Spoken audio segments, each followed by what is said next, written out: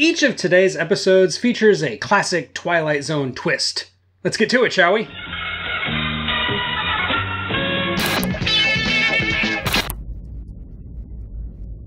Hold it! Hold it! It is an area which we call the Twilight Zone.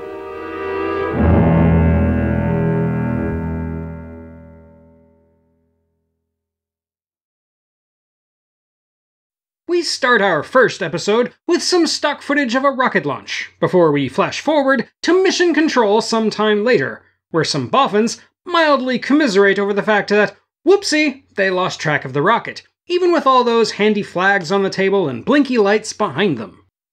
One of the guys is so baffled, his glasses disappear and reappear on his face. The other guy quotes Longfellow. I shot an arrow into the air. It landed I know not where. Omitting the part of the poem that totally gives away the episode's twist. Meanwhile, we meet the 4 survivors of the rocket, who crashed on what the commander, Colonel Donlin, thinks is an asteroid. I know, a couple of episodes ago I made fun of a supposed asteroid that looked like Death Valley or White Sands where it was obviously filmed, but to prove I can be generous and suspend my disbelief, let's just go with it this time. Half the crew is dead, and one of the survivors, Navigator Hudak, is mortally injured. One of the others, Corey, proves to be one of the warmest and kindest human beings to ever live, as he abuses the Colonel and argues against wasting any water on the injured man. The Colonel insists they will not abandon anyone, and when Corey starts bordering on insubordination, the Colonel has the last word, by quoting Ivan Drago. If he dies, he dies. Pearson notes that the sun is weirdly the same size as it is on Earth, and the Colonel is all like, yeah, isn't it wild how lucky we are to be able to breathe this air and survive okay in this temperature?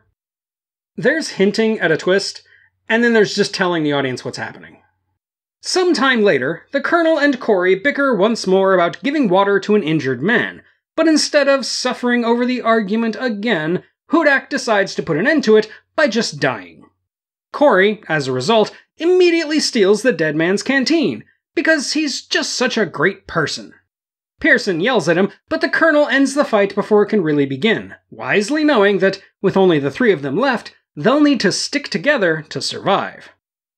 With that in mind, he immediately sends Pearson and Corey away to scout the area while he stays behind to light his triangle on fire. That night, Corey returns and says he and Pearson got separated. Then, as Corey pours more water down his shirt than in his mouth, the Colonel begins suspecting what we're all suspecting. That aliens must have given him water, obviously.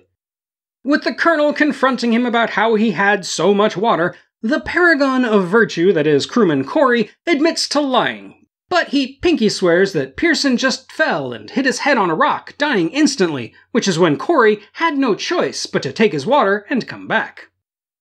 The Colonel tells Corey they're going back to the body, and after Corey whines like a little biatch, the Colonel picks him up, takes the man's sidearm, and then leads him back out into the barren wasteland, a rifle at the ready. After day breaks, Corey takes a short break to prove he still can't drink properly, and that he's thinking of murder. But the Colonel isn't a complete idiot. When they finally reach the place where Corey claims Pearson died, all they find is a trail where Pearson must have crawled away. Corey justifies taking his water and leaving him for dead by insisting he was really, really thirsty.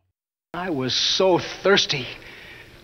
My tongue was swelling up. I swear my tongue was swelling up. Man, Corey is just the best, isn't he? After they find him, unable to speak, Pearson draws what looks like a cross in the dirt before finally expiring. The Colonel, demonstrating that maybe he actually is a complete idiot, then leaves his rifle next to Corey and goes to look over the hill. Predictably, Corey picks up the weapon and kills his commanding officer.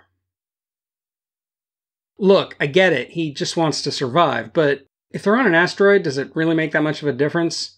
What they really needed was a destination that they couldn't reach together with the rations that they had, but maybe one person could reach if they used all the rations.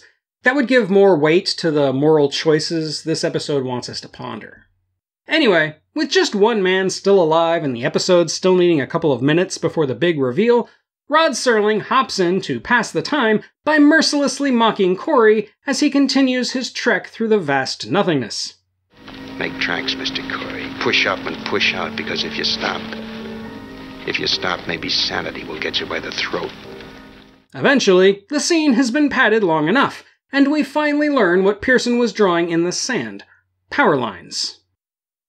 Yeah, they really were in White Sands. Oh my God, I was wrong. It was Earth all along. I really love what this episode is trying to do, and it demonstrates that the Twilight Zone was completely comfortable with its style by this point in the series' run.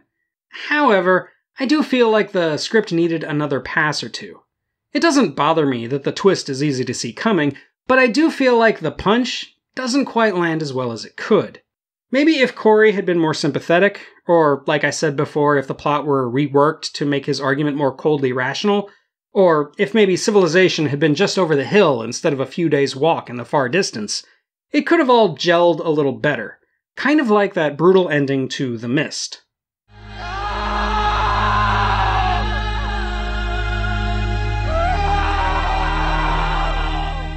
Don't get me wrong, this is a really good episode that does a lot with surprisingly little. I only find it frustrating because I like it as much as I do, because I want it to be just that little bit better. Hurt finger. Band-aid, plastic bandage, and collar.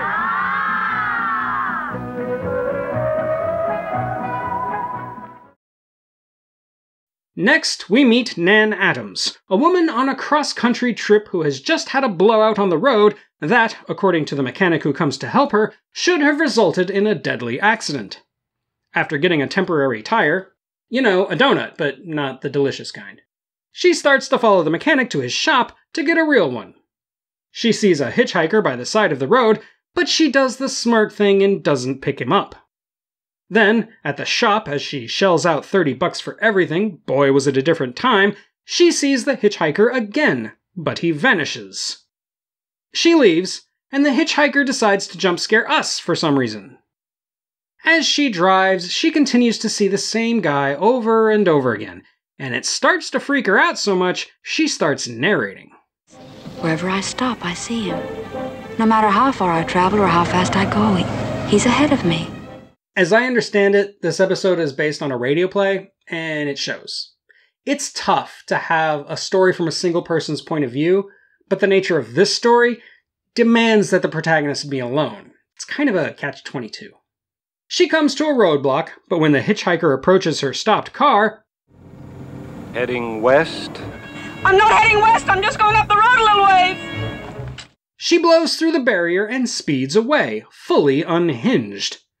Then she comes to a railroad crossing, and again seeing the hitchhiker beckoning her forward, she gets stuck on the train tracks. We get a long, suspenseful sequence of her trying to move her car as the train approaches, which is only slightly ruined when the passing train briefly turns into a kazoo. Losing her mind, Nan drives and drives through 3 days and nights, stopping only for food. I guess she never has to pee. She apparently did forget to stop for gas, however, as her car breaks down at a side road, serendipitously only a few feet from a service station. Alas, the place is run by an unsympathetic jerk who refuses to help her, no matter how much she cries or how crazy she acts. All of her sobbing gets the attention of a nearby sailor, though, who just so happens to be trying to get to his ship in San Diego, which is in the same direction Nan is going. When she begs him to come along with her to keep her company, he uses the power of patriarchy to get the station attendant to actually help them. Fast forward to the road, where the two make awkward conversation, while sitting absurdly close and half-facing each other in the front seat. I'm no expert on the 1950s, as you all probably know by now, but did people really sit like that in their car? Nan hides her crazy for a while, but she eventually sees the hitchhiker, which the sailor doesn't see. When Nan sees him again, she swerves, not to avoid the man, but to outright kill him. The sailor makes her stop the car, offers to take the wheel, and then when she tries to explain herself, he finally realizes he got in the wrong vehicle. She tries her best to get him to stay, even offering to take him out for a good time. But she must not know the truth about those Navy boys. Calm down, it's just a joke. The sailor is impossibly polite, advises her to get some sleep, and then leaves her behind. Nan finds a place to stop and uses the payphone to call her mother. A stranger answers the phone and explains that Nan's mother has had a nervous breakdown following the unfortunate death of her daughter, who was killed in a car accident after having a blowout on the road. She's dead, Jim. Realizing that she is not alive anymore, a calm numbness overcomes Nan. She makes peace with it all and decides to pick up the hitchhiker the next time she sees him. Sure enough, he finds her almost immediately, and they drive off together into the night. If you've been watching me long enough, you know I'm a sucker for these kinds of stories.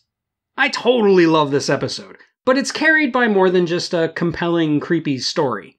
The actress who plays Nan, Inger Stevens, is incredibly good in what couldn't be an easy role to play, and even though very little happens, the pacing of the episode keeps you engaged throughout. Stuff like this is what the Twilight Zone does best. And that's all I have on I Shot an Arrow into the Air and the Hitchhiker. Now, as always, do all those YouTubey things. Check out my Patreon. Please? And all that other good stuff. But until next time, this is the Unapologetic Geek, telling you to never be ashamed of what you love. As long as you're not hurting anybody. The whole thing comes to $29.70. It's cheaper than a funeral, isn't it?